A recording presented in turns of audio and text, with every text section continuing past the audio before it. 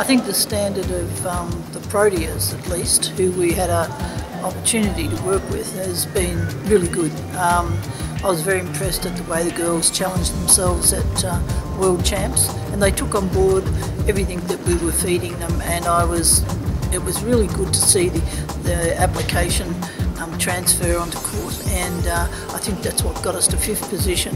They were willing to step out of their comfort zone and really try something else and challenge themselves. So yeah, it was excellent. They did a great job.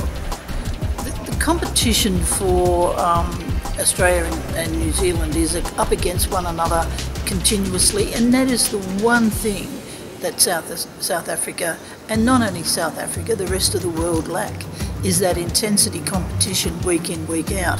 Now, I also had recommended to South African Netball that they should extend the brutal fruit competition and have the players on that's playing that higher standard for a longer period, which would help the players be far more attuned when stepping onto the international court. So I'm pleased to see that they've introduced that, and I'm hoping that's the start of building it up. Well, I think a coach really, these days, they've got to be everything to everyone. They've got to know how each player learns, because all the players have different learning styles, although these days I'm finding, 90% will be totally visual, and they need to see whatever you're trying to explain in the drill. They need to see it in more than one way.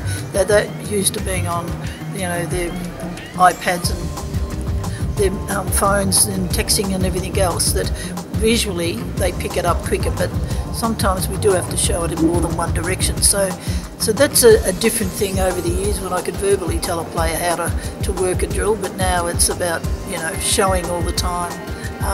And I think that within the coaching ranks at the moment, I think it's got to be pushing the players to harder intensity, and running the session this morning, that the coaches could see that our sessions are a hell of a lot more physical, because when you get on the international court, that's what you've got to deal with. So if you don't work up against it, you can back out of situations very quickly. And we did do a lot of work with your Proteas, for World Cup, on being able to step up and not step away from a contest. So that's the sort of thing they need to really start pushing on now.